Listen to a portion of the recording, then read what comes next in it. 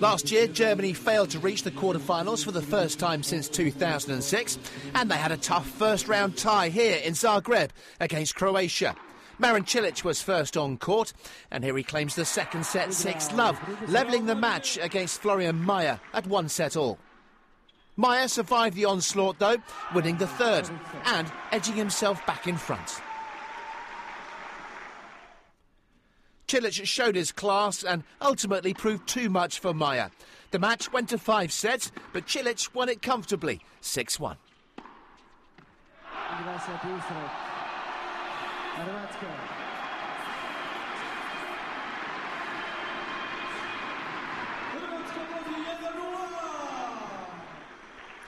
The second rubber also went all the way. Philipp Kohlschreiber and Ivan Dodig shared the first 2 sets.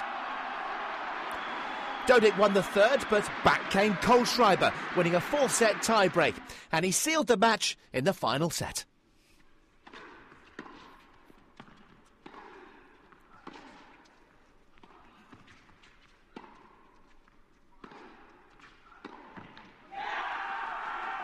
Germany were back in the tie, all square and on to day 2. 6-4, 3-6, 4-6, 7-6, 6-4. In the doubles, it was the crowd's first glimpse of the big serving Croatian giant Ivo Karlovic, his partner Ivan Dodig. This was another epic and also went the full 5 sets. The German pair, Christopher Kaz and Philipp Petschner, just edging another thriller. Advantage Germany, 2-1 up. 6-3, 3-6, 5-7, 6-3, 6-4. On to the final day singles. Marin Cilic needed victory to keep his country in the tie, and he didn't disappoint. Kohlschreiber had no answer to the world number 20.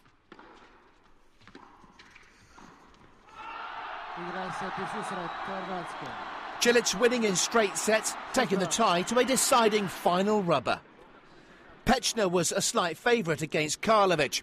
The Croat's 156-mile-an-hour world record serve the day before might have concerned Petschner, but he was unfazed and in control.